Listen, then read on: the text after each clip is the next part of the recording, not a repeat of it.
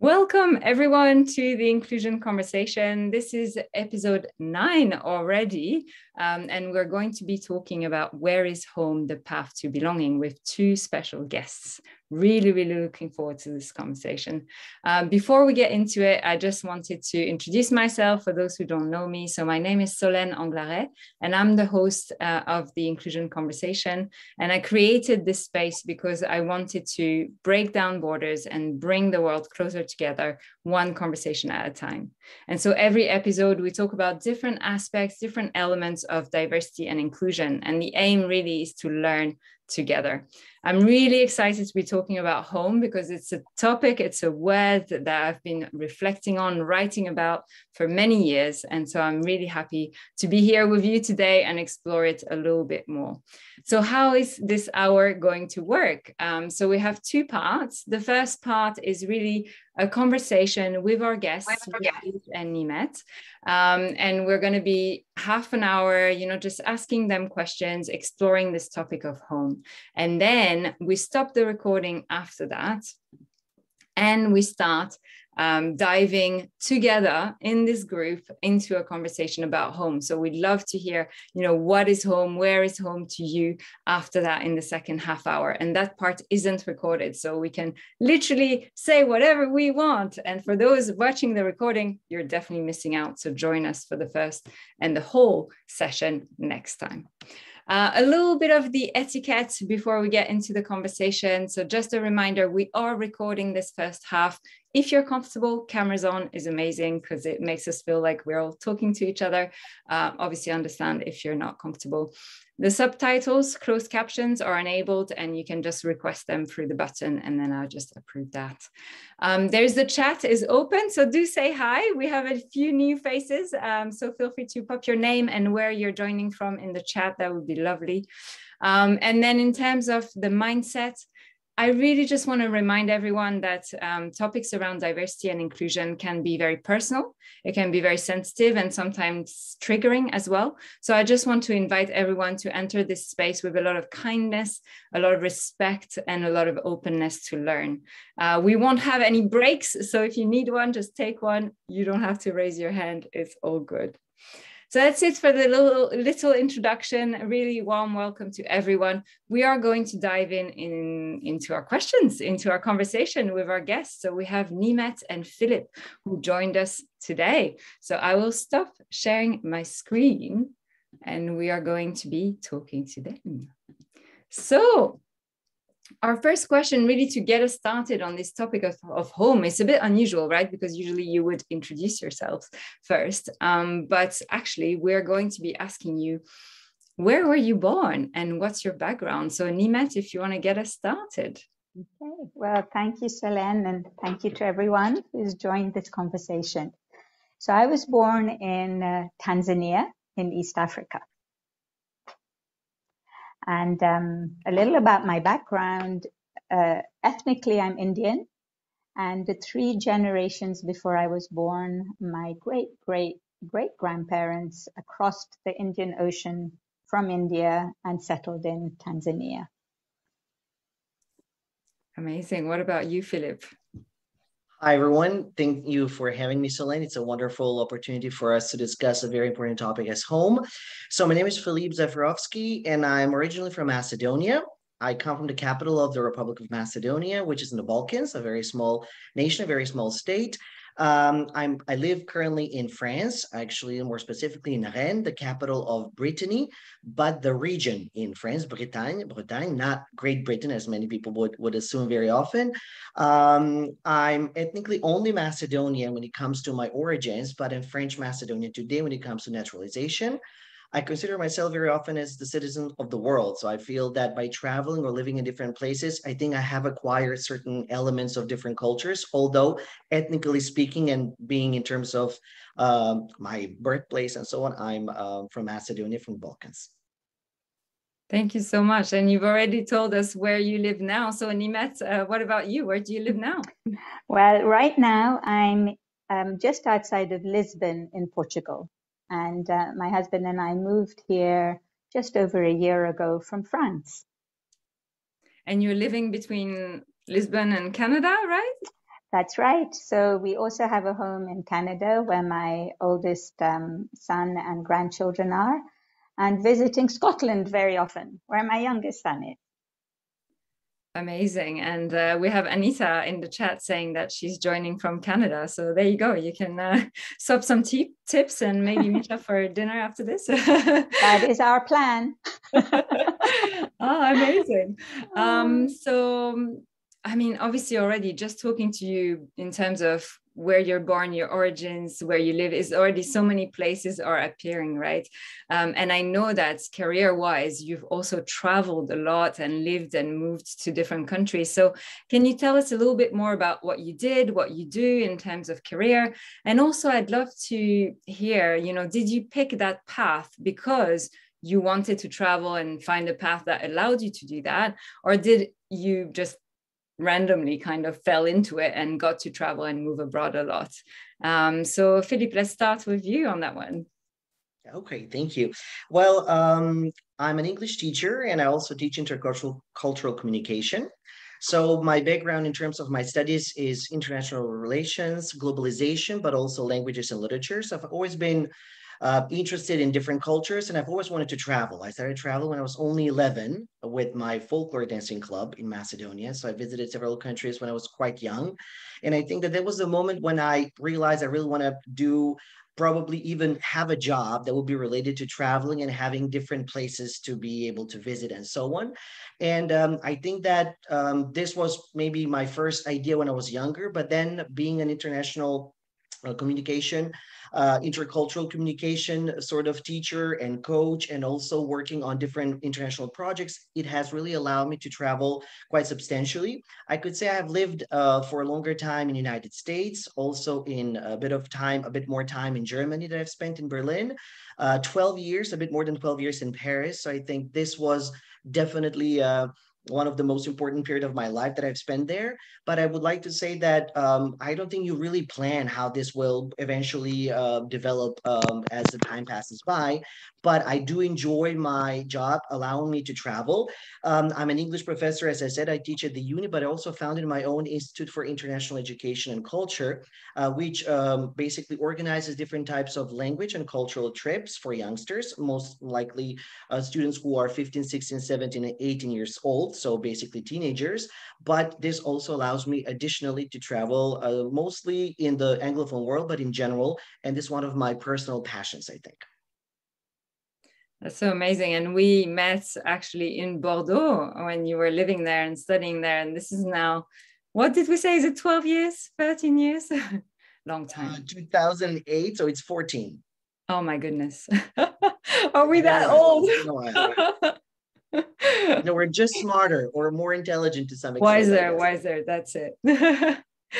So what about you, Nimet? Tell us a bit more about career-wise and all the traveling. No. So in reflecting on that, Solène, I want to really acknowledge my father, because when we were very young, still in East Africa, he really believed that travel was the best education. And it's only now, in hindsight, that I understand his wisdom. And my earliest memory was him taking us to Japan, to the first big fair there in Osaka. And so travel has been in my genes, I think. And life took us to Switzerland at the age of 9 because we had to leave East Africa, and then to the UK, Scotland. My parents were in Iran for a while. And so even my early childhood was defined by travel and continental. I mean, we've moved continents. It wasn't even just within a particular country. And so career-wise, I don't think I consciously chose roles because of travel. But the more I think about it, every role that I had, bar 2 years as a teacher in a school, involved travel and visiting either different places in the UK when I was a consultant. Even as a coach, I would go to my clients, and sometimes the work I did would involve me going. And my last job before I started my own coaching work again, was as a global executive director of a school system across 13 countries. So visiting and traveling was actually a very, very significant part of that role. But to be honest, I feel now ready to say, okay, people will now come to me. I'm staying put just for a while. But I think my family might say, won't be long before the travel bug gets her again. So yes, I didn't consciously choose it, but it's been a theme running through my life since I was very young. It's absolutely amazing between the two of you, just thinking how many countries, you've been to, you've lived in and explored. So, and that's why I obviously asked the both of you to come and talk to us about home. And we're going to get now into a little bit more of the depth of that topic. And we've talked about a lot of different places in those answers already, in terms of just covering, what some of us might think, or it's quite simple, right? Where you were born, where do you live, and a lot of people will be the same answer, right? But obviously your answers are very different. And so I'd love to ask you, do you think that you can have multiple homes or just one home? Let's start there. Nimet, what do you think? So what came to mind right now is in our moving from France to Portugal. It's interesting from an admin perspective, people ask you about your maison principale. Even in our system, there's something about a main home. And when we were deciding to be in both Canada and here, so this is where we live physically, slowly we still feel there is a base, like a home base. But when we're in Canada or when we're in Scotland in my younger son's home, it feels like home too. So for someone like me, being pinned down to one thing or one place does not feel comfortable. So I would say, absolutely, you can have many homes. You may not own many houses, but for sure, I believe you can have many homes. And that's the beauty of the English language, of having those two different words: house, the physical building, and home. And that's, just fascinating, because I don't think that, for example, in French, we were talking about this earlier, I don't think we quite have that equivalent word for home. We have maison, which is house, but for home, it's like chez soi, it's at yours. There's not quite, so it's fascinating about the English language having that word home. And so Filip, do you think we can have multiple homes? Yeah, before I answer this question, I also just want to say, as Nimet said, I completely agree with her concerning, referring to what she was saying about how education is actually related to traveling, or how traveling is actually education. I really think this, and I think that's why I really give or try to give as many opportunities to my students to travel. I think you learn the most by visiting places, meeting people, and also breaking stereotypes, exploring, and so on. So by exploration, I think you also find out, I believe this is my humble opinion, that you do have multiple homes, at least several, if not hundreds, obviously.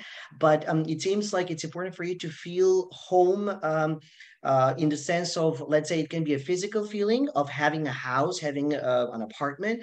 I can give you a small personal example, since I own my own apartment a while ago now. It's been in Rennes, where I live now. I feel like I own a house, yes, and I feel like at home, definitely, by making it my own, by decorating it, or by making it my own personal space. But definitely, if I have to think of my place of origin, my country, Macedonia, my native country, definitely it's one of my very important homes. Paris will always be my home after spending almost 1/3 of my life basically there. And also New York, where I did my studies, one of the most, I guess, most beautiful, most amazing cities in the world as well. So I think these three places, Skopje, Paris, and New York, would be considered to me, for me, as places that I can call home. I think home is more a feeling. You're right to say that when we talk about a house, an actual physical place versus the feeling of home.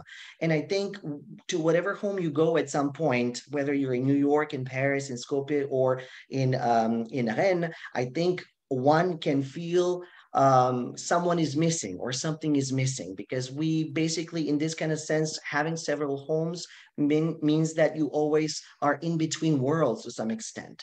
Is the home a world in which we live? Is this something that has boundaries? Do these boundaries actually shift? Can they actually change, be modified? I think it's all about how you perceive this very philosophical or sociological question. I believe that having multiple homes would be probably more advantageous in many cases, and feeling like being at home, whether it's a city you just love where you go during the summer, can also in a way be homey for you. It doesn't have to have a very strong relation to your job or your business or your studies. And I think it's all about your personal perception, but I do believe that we own, let's say in this sort of like philosophical sense, several homes in our lifetime. That's fascinating. You've covered so much ground in that, and I think we'll like unpick and dive into different elements. And I can really relate to some of the things that you're saying around, you know, when you're looking for home and finding multiple homes in different places, and we'll touch on that. I think for me personally, when I started, you know, living abroad, and I was looking for home, desperately trying to find this place. In my mind at the beginning, it was a place. It was like, where is home? Where is that place that I feel like I belong, that I feel like I can be myself? And looking for it gave, you know, in different countries and around the world, gave me that feeling of at times belonging everywhere and at the same time belonging nowhere.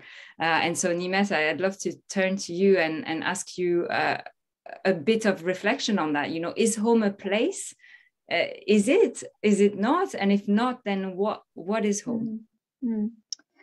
It's such a beautiful question, Solène, and I'm sort of being taken to myself at 9 years old, where I left Africa and was in Switzerland just as winter was coming, and remembering the experience of snow and how quiet it was compared to this noisy African rain. So as a little girl, what I noticed I did, because I changed many schools over my life. I think I counted 9 different schools. So there's no continuity in my education vis-a-vis a curriculum. You know, so there are gaps in my formal education, but not in other kinds of education. So what I found was, how did I as a child, and even then as an adult, because of this constant travel in my work and context, was I realized now that it was much more about what happened with people around me. Because that kind of stimulus of figuring out the external environment, culture, I think my focus narrowed very much into paying attention to people signals.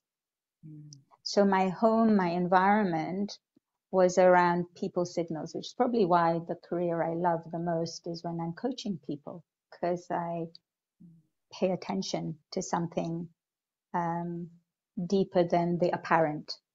So for me, home now, and I know we'll come to it a little later in this conversation, has been about where am I most at ease?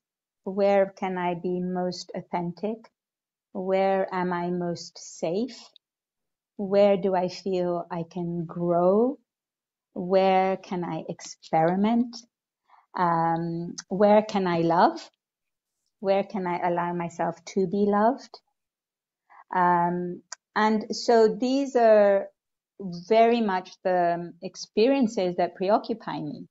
And what I'm finding is the more I focus on those qualities, which I think as a child, an adolescent, and a young adult, I was trying to find, is it safe here to be myself? Is it safe here to love? Is it safe here to allow myself to be loved? So bumpy experiences, but it colored how I then experienced the exterior, whether it was a house, a school, whatever the roof over my head was. So I think for me, home, and home now not being a house, but the space you're occupying, the country you're occupying. And it's about the more I can know what that feels like within myself and creating that within myself. The interesting thing is that's what I then see and find outside myself, because then I will focus on that. So as a child, I'd focus on where is it safe, where is it safe, where is it safe? And then I'd look for where the safety was. But then I excluded a lot of other things. So I think in all that travel, learning, I wish I'd been taught to find that anchor early on, then I'd have observed more and seen more. So it's that I love, Filip, that you said it's at many different levels. I think home is dimensional. I think that we live in many different dimensions. And for me, that inner dimension now influences home, what feels like home in any given moment. And I also like being in my house, because now I get it to reflect what I feel I need inside. Yeah, you've covered so much ground in that, because obviously you're talking about home as a place. Your final point there about recreating that inside into the outside world around you. You've touched on home being people, who's around you, and how the interactions, the relationships, the interpersonal elements are. And then you've also touched about home being a feeling of how you're feeling inside, and finding and then recreating that home inside. So there's a lot there, and I love how you then summarized it in home is multidimensional. And I think the more I talk to people about this topic of home, and I did a lot when I was writing my first book, because I and actually my third one as well, because I talked a lot about home. I'm fascinated by this, obviously. I talked to a lot of people, and every single person had a different answer. Obviously, it was like kind of on the fly question. I would ask people, what is home to you, or where is home to you? Some people would say a place, very factual. Some people would say where they're from, or where they were born, or where they live. Some people would say a person, my partner, my family. Some people would say their dog. Someone told me a suitcase. Home is my suitcase, because I have everything I need in there. But then a lot more people actually talks about feeling. Home is where I feel safe. Like you said, home is where I belong. Home is where I feel loved, heard, seen. So a lot of those feelings and emotions. So Filip, what about you? I mean, in terms of like, we're covering now, I think the whole dimensions. So talking about people, feeling, within, how would you define your home on those dimensions? I think home is all about, again, going back to the perception, and also where you come from originally could play a role as well. It's a cultural question as well. A lot of people would say you don't need to own a home to say I'm at home. But a lot of people would say, well, I bought a house now, or I have my own apartment. So it makes a difference. Myself coming from Macedonia, for example, that was in our tradition, in the Macedonian tradition, having even a small apartment or a small house is something that every normal sort of like, let's say, middle class or lower middle class typical person would have. So anyone can sort of like afford a home or a house of some sort. So this was something that was a given. But I think that obviously for me being French Macedonian today, I have this cultural heritage or perception that home is also about having your own place, that you really own it, where you feel safe, as Nimet said, definitely, where you have everything you need as a suitcase. You mentioned, Selene, in terms of everything I need is where I am at the moment. But on the other hand, people is the people who make you feel like at home can also be basically people who can call you, or people who can be part of a virtual chat like us today, for example. people. Their voice, their beautiful presence, their importance to your life could bring something that might be missing at the moment, that you might say, I'm at home, but I miss few people who would really make my home full, or who would definitely bring to the highest point what home is for me, or where I feel safe, happy, content, and so on. I think it's a mixture of all these things. And as long as you feel good where you are, this place could be a home. It can be a physical place, obviously, but also it can be a place that is giving you a psychological peace of some sort too. Interesting points on the cultural point. I think obviously that's somewhere I personally would feel very different, right? There was no I never, for example, for me personally, I would never think that it's important to own a place. I never actually thought I would, because I thought I just live on the road across the world, and COVID came and just changed all of that. It's interesting what you say about, in Macedonia, it would be seen or considered normal, which is a word that I really struggle with, but kind of commonplace to own a physical space, and probably, to be fair, in a lot of countries, I think in France too, like climbing that property ladder is put as important, but is that home? Because you can own a physical building, and yet perhaps you don't feel at home. Any thoughts on that, Nimet, in terms of you can own, but yeah, I mean, I think that we've I imagine as an invitation to all of us, at least for me, I have experienced being in the most beautiful places in the world, and depending on how I was feeling on the inside, being able to appreciate it, or being in the most basic spaces and yet feeling awed by beauty around me. And I think the important thing, the biggest thing I've sort of realized for myself in reflecting on this lovely question you asked and having time to reflect on it before our conversation today, was that when I think about all my travels, I went to Central Asia, never been there before my work took me there, most of the different countries in Africa, Southeast Asia. So I met people of many, many different cultures. And there are times when I would feel so at home because of the level of connection we made.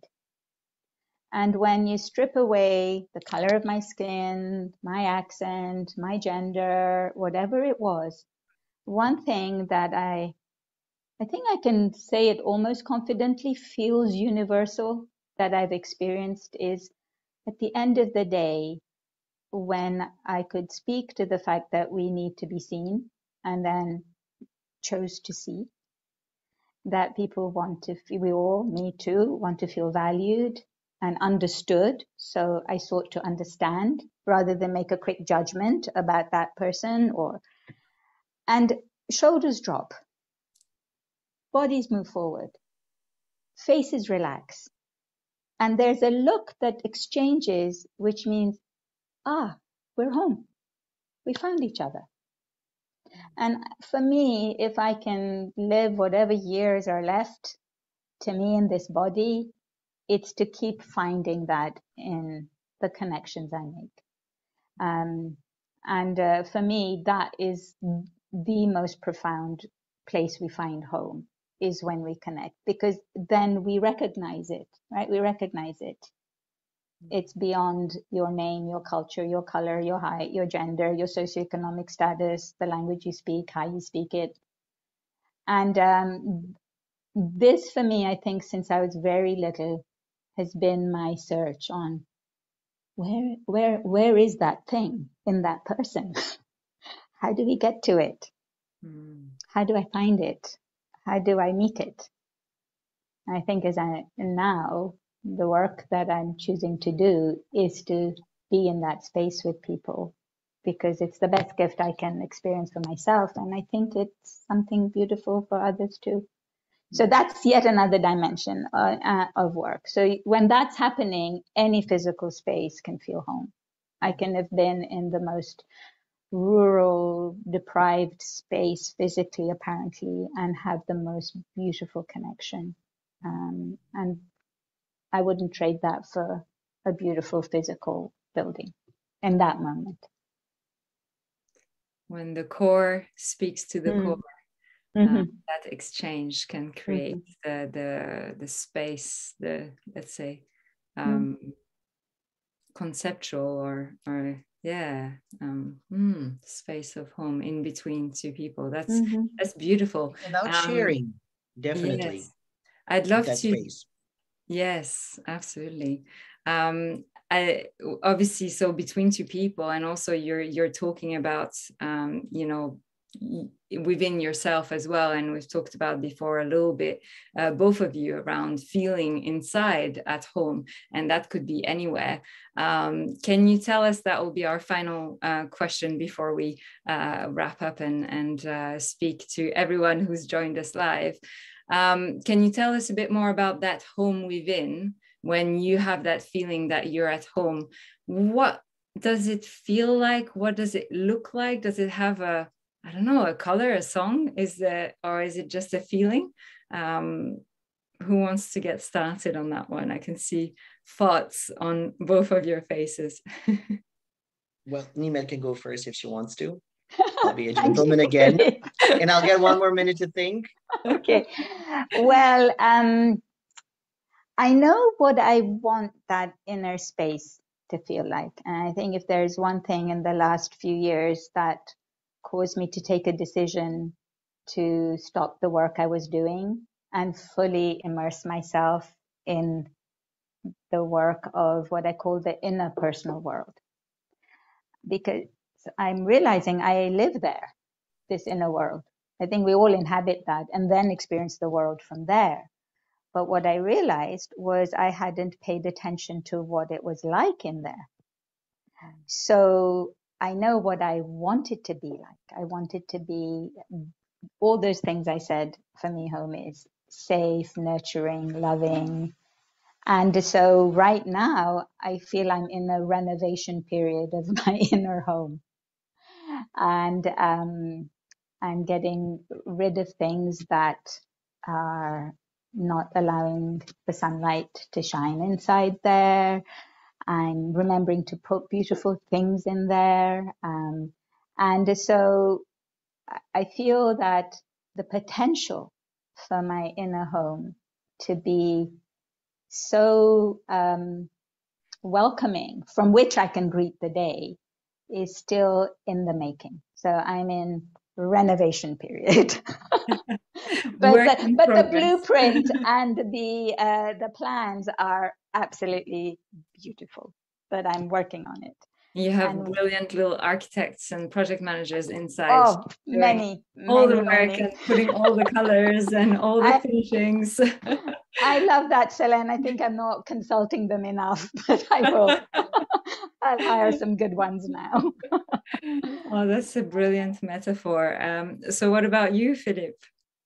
I think that the inner feeling is something, or the inner feelings that we have for anything, including home, is very difficult to maybe linguistically explain. I think it's all about the feeling itself. And I think that it's very often related to who you're sharing that space with. Going back to what we just mentioned previously, I think is, if you share your place, if you share your house, it doesn't matter if you own it, if you share the home where you live currently or substantially for a longer period of time, if you share it with a person you love, you cherish, you respect, and so on, I think it would bring joy to you, and I guess your inner peace. I think when I think of home, I think of safety, definitely, but I think the one word I would choose is peace. Feeling peacefully, being able to fall asleep, to wake up in safety. If I have to choose a color, let's say, because you mentioned maybe a song or a word, I think I would choose blue. My favorite color is blue, so I did decorate my apartment in many shades of blue, actually. So I think that blue for me is also another, let's say, metaphor for peace, or something that puts me at ease, or puts me sort of like in a positive sort of like vibe, feeling, context in which I can thrive, and definitely lots of light and sun For me, when I think of home, I think of a lot of brightness. Coming from Macedonia, where it's very hot, basically, especially in the summer. Now it's too hot, even in Brittany, in France, because of global warming, probably. It's all about feeling warmth, if this makes sense. And I think people who live with you definitely bring these feelings to you, and you share them together. A lot of brilliant words in there: peace, warmth, love, joy. Oh, absolutely. I felt them all. So thank you so much for sharing, both of you. We are going to wrap up this recorded part just now, and then we'll open for questions and discussion with everyone who is here live. So do bear with me, just a couple of final concluding remarks. We wanted, Nimet actually brought this up in our session when we prepared for this conversation. The three of us really wanted to acknowledge the fact that the three of us, our stories are stories of choice and privilege. We know that there are many people out there, whether it be refugees, homeless people, undocumented people, who don't have a place, a physical space to call home, who are not safe where they live, or have not chosen the place where they're at. So we just wanted to acknowledge that and honor them through this conversation. And I hope that, you know, if anyone is watching this and is in this situation, if you're wanting to share your story, I really hope to do more conversations about this topic in the future. So I would love to hear other perspectives and share them on this platform. And then just to finally mention a few words before we part ways is just to share with you that we have future episodes coming up. So on Thursday, 25th of August, we're going to be talking about inclusive innovation. So that's going to be very different, interesting. Also, you know, I like to bring different topics, so very, very different topic there. That's going to be after the holiday period, because I need to get married and take a rest, and this is on the record. In the meantime, you can follow us on Instagram and Facebook at Be Beyond Borders. You can check out my website, which is bebeyondborders.com, and feel free to subscribe to the newsletter. And also all previous episodes are on the YouTube channel, Be Beyond Borders. So if you want to watch any previous conversations, that's where to find them. And I will see everyone watching the recording for episode 10. See you soon. Thank you. Thank you, Selene.